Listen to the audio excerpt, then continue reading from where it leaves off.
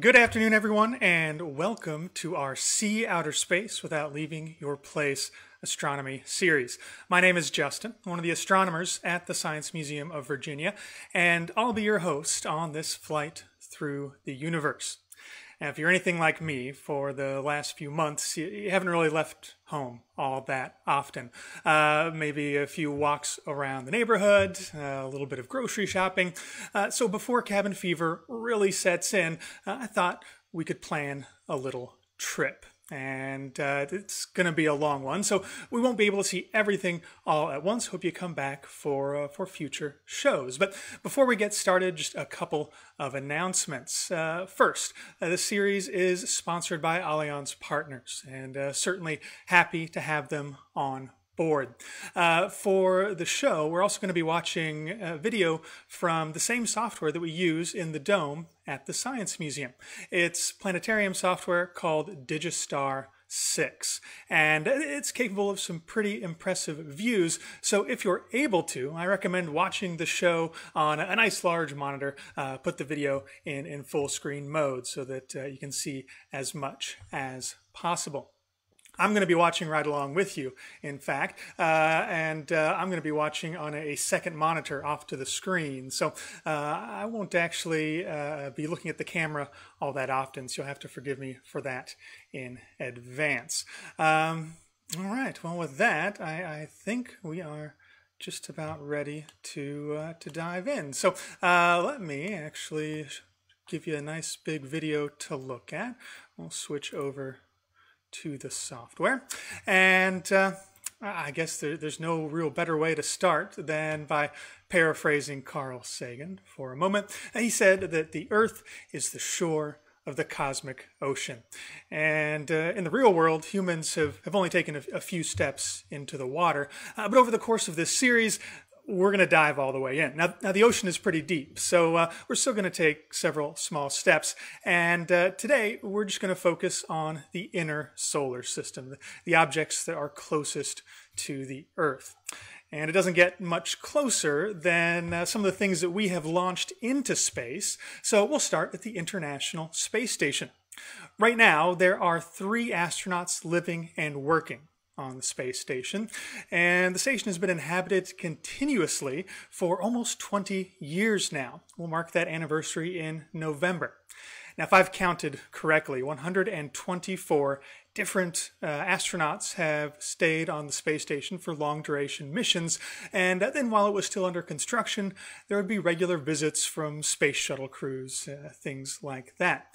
Now, if you've been watching any space news recently, you know that as early as next week, astronauts will begin launching to the space station from American soil once again.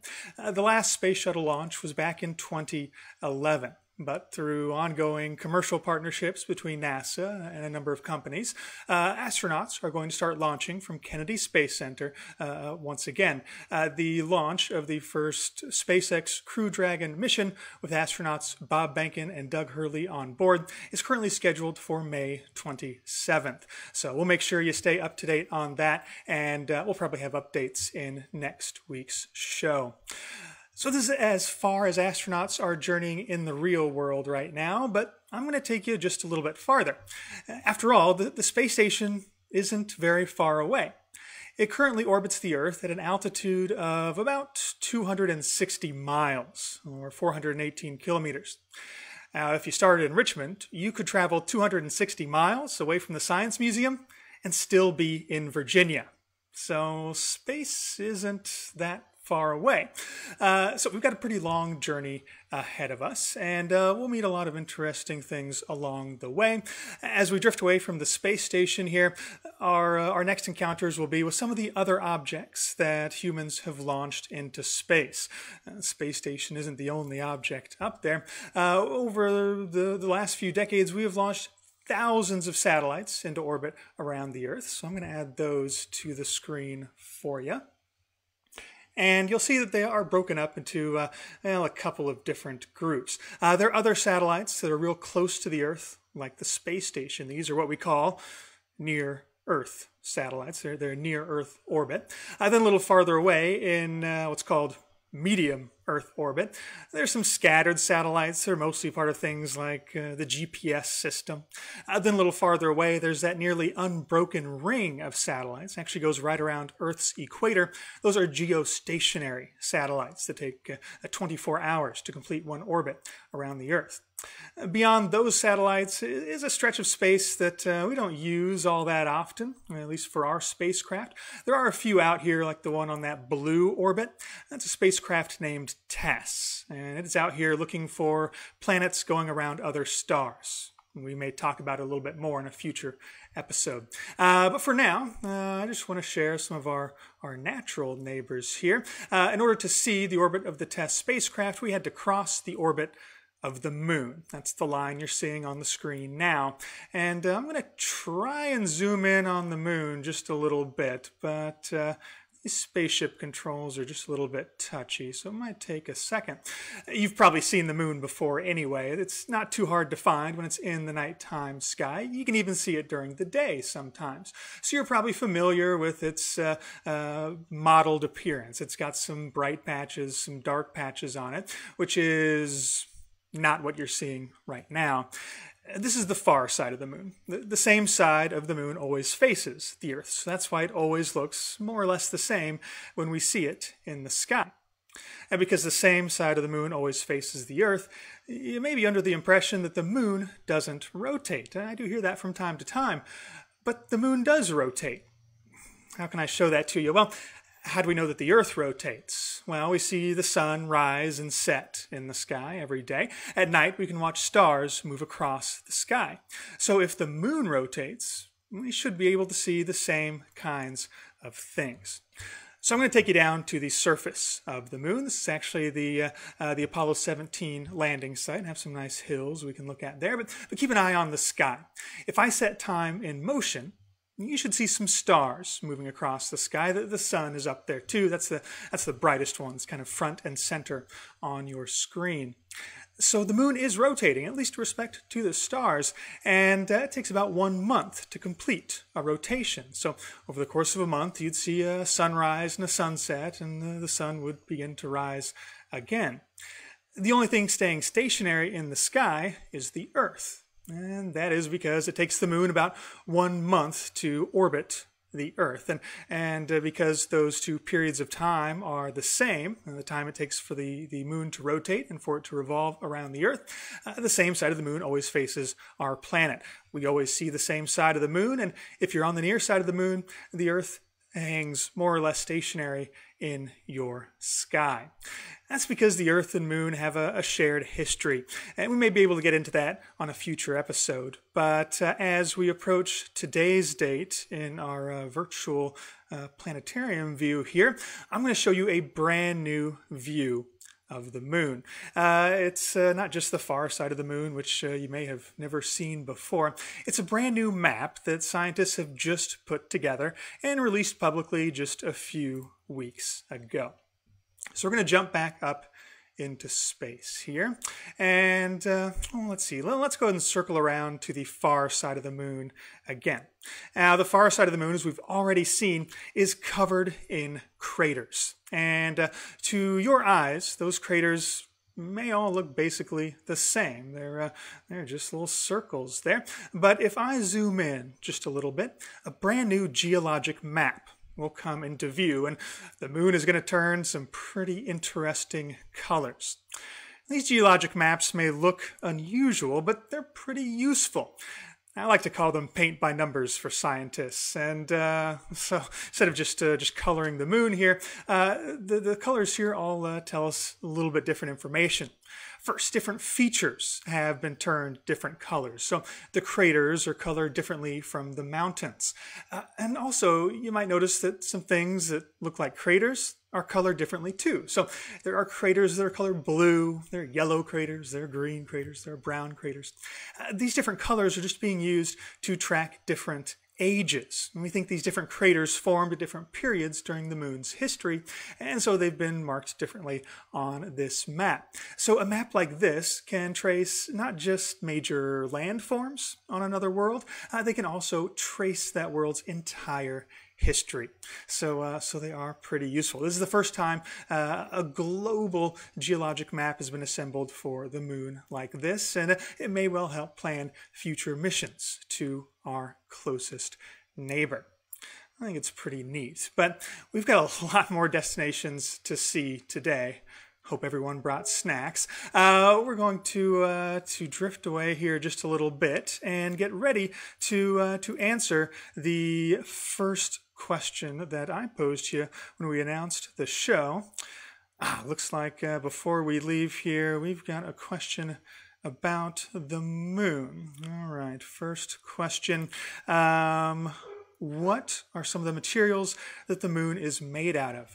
Excellent question. Well, we know what the moon is made out of in part because, well, we visited there. Astronauts walked on the moon back in the late 1960s and early 70s. They brought some samples back home, and they found that moon rocks were actually very similar to Earth rocks. So you find a rock outside. It might be something like what we'd find on the moon. A lot of the rocks on the moon are actually volcanic in origin. The near side of the moon here, those dark patches of color, were actually once flooded with molten rock. That was billions of years ago. It's cooled off now, so it isn't liquid anymore. But because of the similarity in Earth rocks and moon rocks, we think that the Earth and moon formed together, at least in a sense. The Earth probably formed first, but then there was a big collision that vaporized the Earth, at least partially or perhaps entirely, and then the moon formed out of some of that leftover debris. So yeah, we'll have to revisit the moon again. Another question from you: is the moon a planet? Well, kind of depends on who you ask. That's it's an ongoing debate in the planetary science community. Some planetary scientists just want to look at all of the objects that are shaped similarly. So all the objects are large enough that the gravity squishes them into a sphere, and call all of those planets because they'll all behave in similar ways, more or less. Others want to break things up a little bit more based on how they move through space.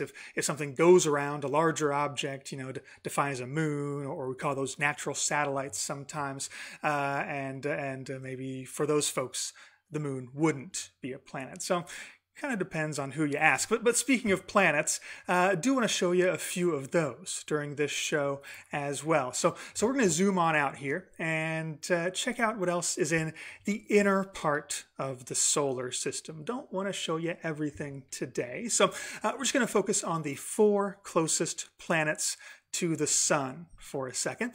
You're going to see the orbits of those planets appearing on the screen, and I'll get them rotated around so you can see them just a little bit better here in just a second. Now, these 4 planets, you probably know them by name. We've got Mercury in there, closest to the sun, then Venus, Earth is third from the sun, and Mars just a little bit farther out. Now, I posed a question to you in the post that announced today's show, and I hope some of you were thinking about it. What is the closest planet to the Earth? Well, looking at the screen right now, the answer is pretty obvious. Earth third from the sun. Venus is right next door to us today. But because this video is going to be recorded and maybe folks will return and, I don't know, watch it months from now, it wouldn't really be fair for me to tell you that Venus is the closest planet to the sun all the time. And that's simply not true. Each planet follows its own orbit around the sun. They all move at different speeds. So perhaps a more interesting question is, which planet is usually closest to the Earth? Well, we can use a little bit of Digistar magic here to help us figure that out. I've got labels on all the planets to help you keep track of them. And then I'm just going to speed up time. On the right-hand side of the screen, I've added a little bit of extra information for you. You've got the name of each planet up top, and whenever that planet is closest to the Earth, there'll be a box around that planet's name. Then the computer is tracking how far the planet is from Earth at any given time, and then we're building up statistics down below, keeping a running tally of how much time that planet spends closer to the Earth. Now, it does take a little bit of time for things to average out. So on the left-hand side of the screen, you can notice a couple of other things. First, the orbits of the planets are not circular. They're pretty close, but nothing in space, at least barely anything in space, moves in a perfect circle. And we call the shapes of planetary orbits ellipses. They're like stretched out ovals. It's easiest to tell on Mercury's orbit there. It's pretty obviously closer to the sun on one side of its orbit than on the other side. You might also notice that all of the planets move at different speeds. Mercury, the closest planet to the sun, moves the fastest. And the farther out you look, the slower the planets go. These are all things that Johannes Kepler figured out about 400 years ago. And we call them laws of planetary motion today. All right, we've just about built up enough of an average here, so I'm going to grab a quick sip of water, and then we'll take a look at what the numbers say. All right, so on the right-hand side of the screen, you can now see on the chart that Mercury is actually running away with the lead, and over time, it looks like it's holding on to the lead about 45 to 47% of the time, much more than either Venus or Mars. So, if anybody ever asks you which planet is closest to the sun, which planet is closest to the Earth, your odds-on favorite is going to be to say Mercury. So Mercury, usually the closest planet to the Earth, and I think that qualifies as today's possibly surprising fact of the day. I'll try and have one of those for you every week. Since Mercury is usually our closest neighbor, let's zoom in and take a closer look at it. So I'm going to transport you to Mercury, and there are certainly many things I could tell you about it. Let's start with some basic facts and figures. We were just watching how Mercury moves around the sun, and it takes Mercury about 88 Earth days to complete one orbit around the sun. And Mercury rotates too, and its rotation period is about 58.5 days.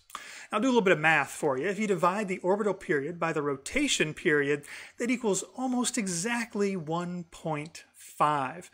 It's a very close relationship to something that astronomers call a spin-orbit resonance. What does that mean in plain English? Well, it might be a little bit easier if I just show you. I'm going to get rid of those numbers, and we're going to find a distinctive feature on Mercury. I found a double crater that'll be pretty easy to keep an eye on. It's a little bit darker there. I'll get it kind of centered on the screen for you. But I really want you to watch the terminator, that line that separates day and night on the surface of Mercury. I'm going to accelerate time for you. Keep track of how far we've moved around the sun at the bottom of the screen. And we'll just try and get things back to exactly the same position they were in when we started. So it's daytime at that double crater again, and Mercury's terminator has returned to where it was when we started. Now that took us 2 complete orbits around the sun, or 2 Mercury years. So if you lived on Mercury, for you to see 1 full solar day, a sunrise, a sunset, and for the sun to get ready to rise again, that would take you 2 Mercury years, which I think is also pretty surprising. All right.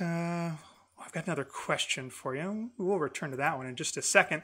I want to show you one more thing with Mercury while we're here. Something else strange was happening that you may or may not have noticed. And I know that sometimes when things are moving quickly on the screen, when we're streaming live like this, it can be kind of hard to catch it. So I'm going to try this little trick again. We're going to get rid of those orbit trackers. I'm just going to speed up time, and we'll watch a couple of days on Mercury. But watch what happens right about now. Watch the terminator carefully. Did anybody see it? It's going to happen again in just a few moments. So the terminator will rotate around. We're going to have a sunset right there. Did anybody see how the terminator kind of stopped moving for a second, reversed, and then kept moving along its usual path. This is because of that non-circular orbit. There's a special meridian, a special line of longitude around Mercury where if you lived there, every morning you'd see the sun rise once, go back down, and rise again before traveling all the way across the sky. Same thing would happen at sunset. So seeing 2 sunrises and 2 sunsets every day, also pretty surprising. So a lot of surprises from this one tiny planet. Not too bad for the smallest official planet in our solar system. Let me give you a quick view here that shows you just how big Mercury is. I've brought along a copy of the Earth and the Moon on our journey, and I'll just add those to the screen for you to help you see how big Mercury is. All right, well, those are coming up for you. Let's return to the other question we had.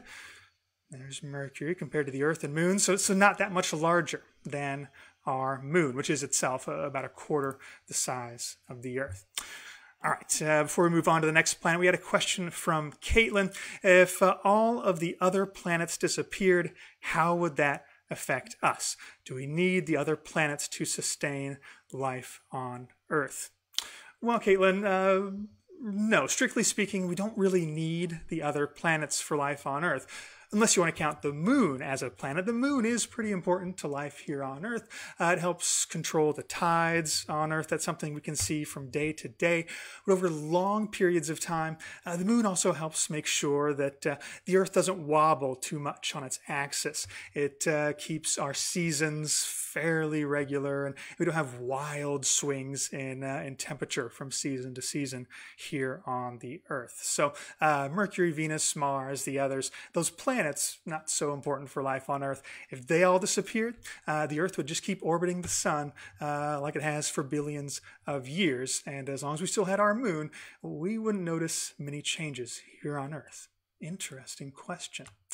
All right, speaking of other planets, I want to try and get a couple more into the show today. So let's leave Mercury behind here, and let's go see the next planet out from the sun, currently our closest neighbor. Let's go see Venus. Now, Venus is sometimes called Earth's sister planet because the two are about the same size. And if we bring that model of the Earth and Moon here to join us on Venus, we'll see that, yeah, the Earth and Venus are almost exactly the same size. But that's kind of where the similarities end. We don't have so much in common with our sister planet. Let's take a look at a few other vital statistics, some of the other basic numbers we were looking at before. I showed you how Mercury was moving around, gave you those numbers. So here at Venus, it's time to orbit the sun, its orbital period, about 225 Earth days. Now, Venus's rotational period, the day on Venus, is about 243 days.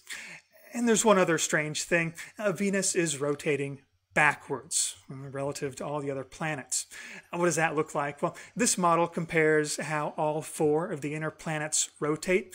Earth and Mars down at the bottom rotate at about the same rate. Let's focus on the other 2 planets we've seen in the inner solar system so far today. Up top, there's Mercury. It is slowly rotating if you look closely, and we already saw that Mercury's rotational period is a couple of Earth months, so it should be moving slowly on your screen. Now, it may look like Venus isn't rotating at all. It is, I promise. It's just that it's rotating 243 times slower than that model of Earth is down below. So that's pretty strange. There are a couple of other strange things that this slow rotation and backwards rotation causes, but I wanted to show you today something strange that Venus's atmosphere does. Now, the atmosphere of Venus is strange in a number of ways. First, it's what we see when we look at Venus. It's got a very thick atmosphere that's always full of clouds. Most of the atmosphere of Venus is also carbon dioxide gas, a little bit of nitrogen thrown in there too. But it's just the amount of gas here that is impressive. If we just look at the mass of the atmosphere of Venus and Earth, Venus far outpaces the Earth. So if you're on the surface of Venus, the atmospheric pressure is going to be incredibly high. And because most of the atmosphere here is carbon dioxide, and carbon dioxide is a heat-trapping gas, the temperature on Venus is incredibly high too. In fact, Venus is the hottest planet in the solar system. But there's one other strange thing that the atmosphere does. It's a phenomena called superrotation. You can probably already guess what superrotation is. It's rotating really quickly. But I just showed you that Venus rotates very slowly. So what's going on here? Well, I can show it to you. I'm going to exaggerate the color of Venus's clouds here a little bit to make them easier for you to see. I'm also going to get rid of half of them so you can see the surface down below. Superrotation is just when the atmosphere of a planet rotates much, much faster than the planet itself. And here at Venus, the superrotation of the atmosphere is about 60 times faster than the rotation of the planet. And that's really strange.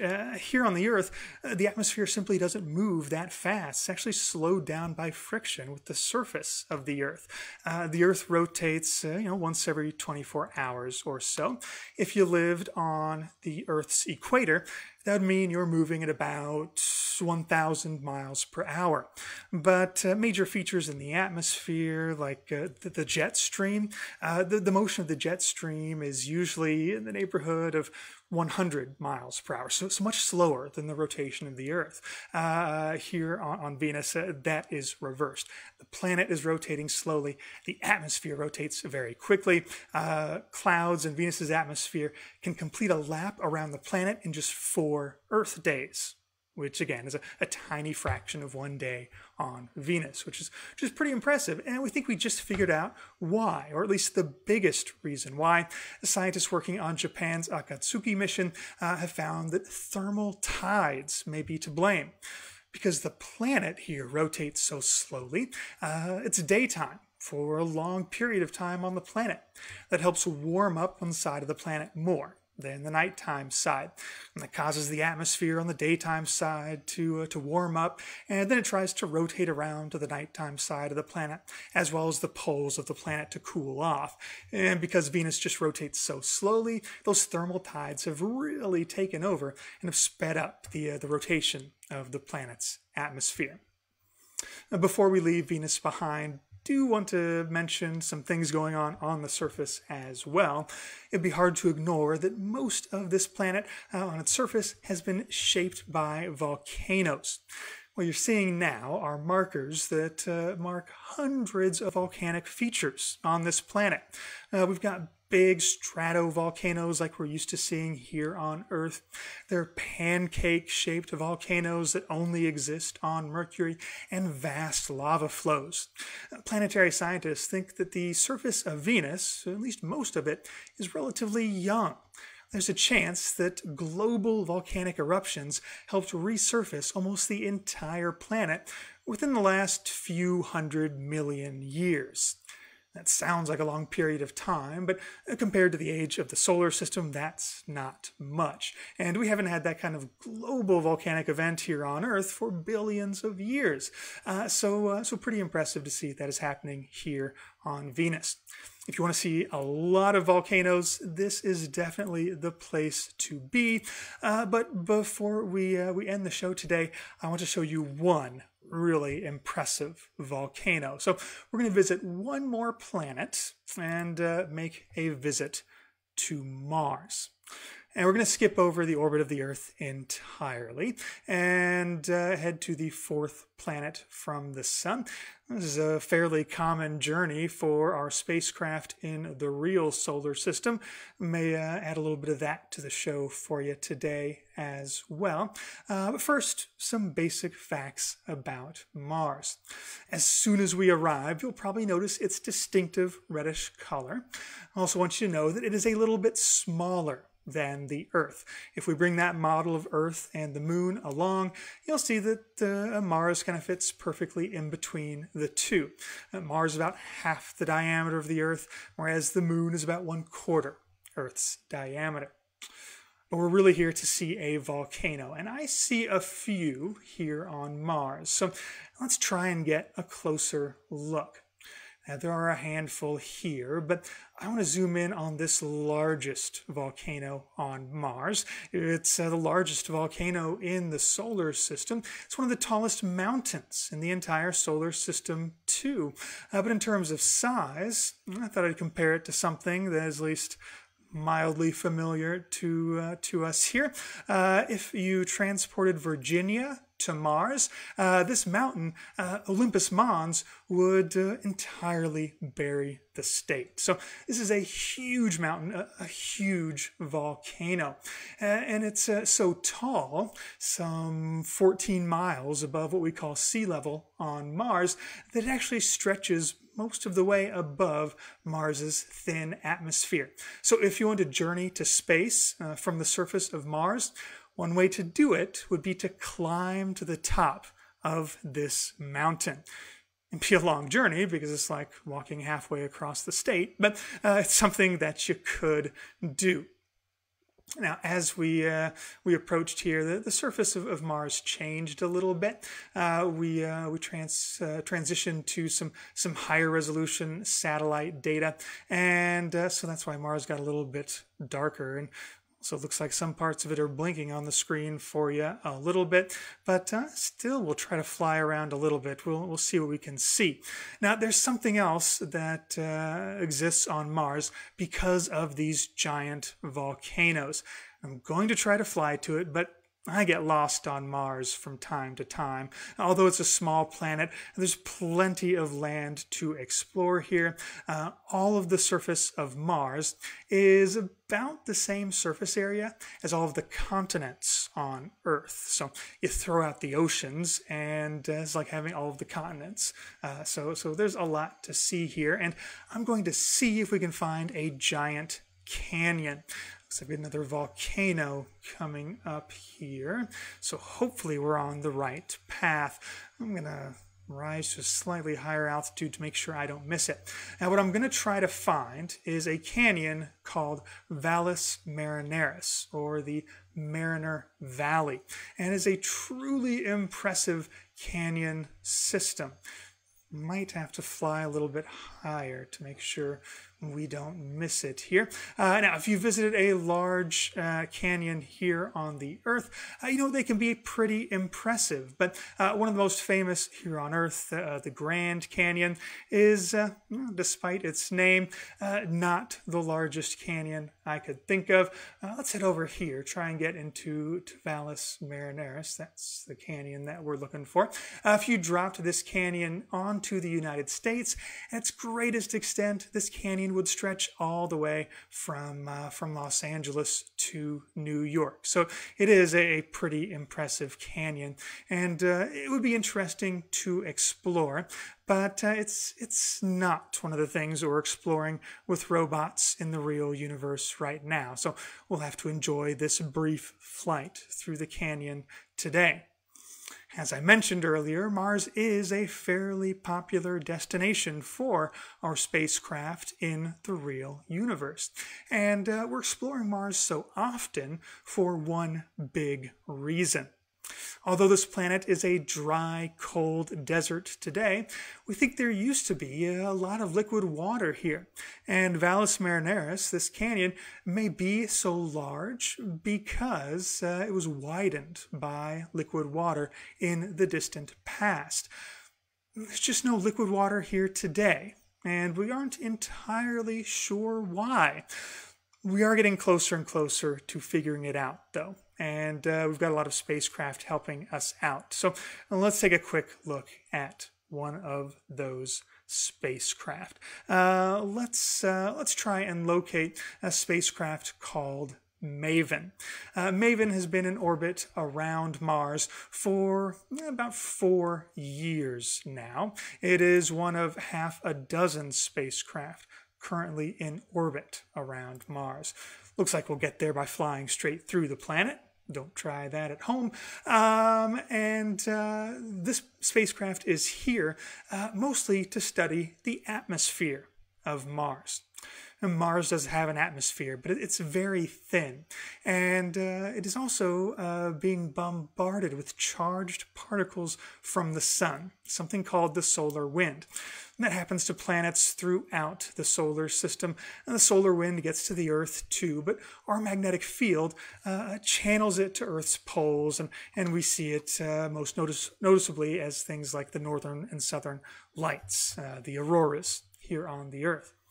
Now, Mars doesn't have a thick atmosphere like the Earth does, so the solar wind hits the whole atmosphere of Mars, and that's actually picking the atmosphere apart molecule by molecule. And so over billions of years, the atmosphere of Mars has gotten much thinner than it once was, and that has changed conditions on the surface of the planet. So perhaps Mars used to be warmer, air pressure may have been higher, and that would allow liquid water to exist on the surface. If we had made this journey to Mars billions of years ago, we may have seen large seas, big fluffy clouds in the atmosphere, more like we see on Earth today.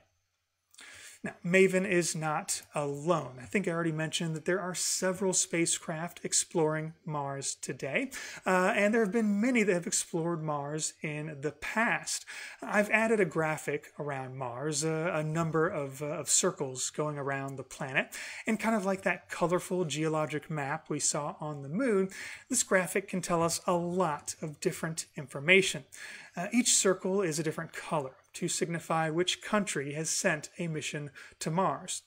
Each circle is a different mission. The ones that are solid are successful missions, though not all of them are active today. The dashed lines are those that were unsuccessful, and altogether there have been about 50 missions that have journeyed towards the red planet. And that list is about to grow. Every couple of years, the planets Earth and Mars are nicely aligned in their orbits so that we can send new missions to Mars. And so this summer, a handful of new missions are scheduled to launch towards Mars. NASA's next mission to Mars is a new rover called Perseverance. It's going to study a region called Jezero Crater.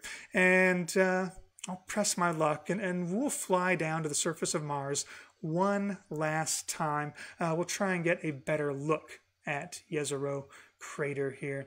Let's see, should be right about here. Now, Jezero Crater is a region that we think used to have a lot of liquid water in it.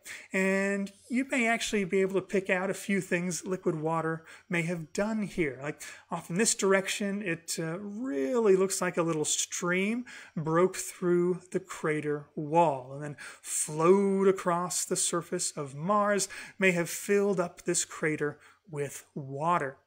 Now, some planetary scientists think that the water was here for a long time, and so it may have created a habitable environment, a place that life may have developed. So Perseverance is going to land here in February of next year. It'll drive around. It's a rover. It'll be able to explore different regions. It'll be able to analyze the rocks in different parts of the crater. It's even going to pick up some samples that may be returned to Earth by a future mission. And perhaps the coolest part of the Perseverance mission is that it's bringing a little hitchhiker along. It's carrying a helicopter named Ingenuity.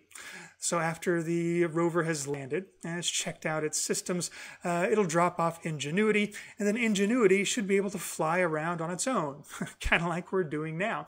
So we may see real pictures of Mars from a helicopter flying around on another planet. That'll be pretty impressive.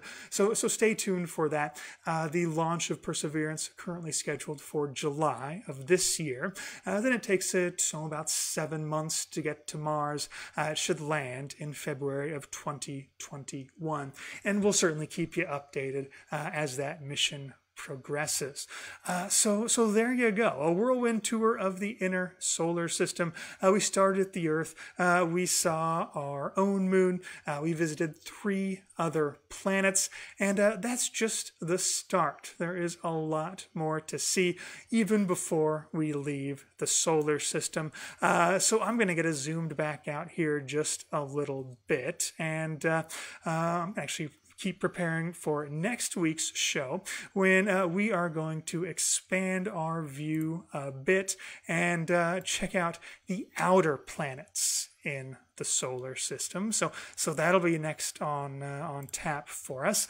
Let's see. Looks like let's see another question. Got a question from Andrea. What is the most recent planet discovered, and who discovered it? Well, if we're talking in our solar system, the most recent planet discovered, at least among those that we still count as planets so officially, would be the most distant planet from the Sun. That would be Neptune. Now, there's actually a little bit of a debate about who discovered it, so maybe that'll be a story for next week, too. I'll zoom us out a little bit more here so you actually see where Neptune is. It's that last orbit. I've got them in gray here, maybe kind of tough to see on your screen because we haven't explored them yet during our shows. So we'll add that to our list next week. I'll try and remember who discovered it. It was discovered way back in 1849. All right, and one final question for us today. How hot and how old is the Sun? Well, the Sun, that star at the center of our solar system, we think it's some 4.5 billion years old. You can tell its temperature just by looking at it based on its color. We can do that for all of the stars, and that will be covered in a future show as well. But I'll tell you, for the Sun, it is about 10,000 degrees Fahrenheit. So a lot more about planets, a lot more about our Sun and the other stars. There is a lot more to see. But for now, I should probably sign off for the day. I'm so glad that everyone was able to tune in. I hope you enjoyed the show, and I hope you can come back for future episodes. Again, we're going to be doing these every Thursday afternoon, same time, 2 p.m. Eastern. So I will see you next week as we explore the outer planets, and I hope you have a good week in the meantime. Thanks for tuning in, and we'll see you on May 28th.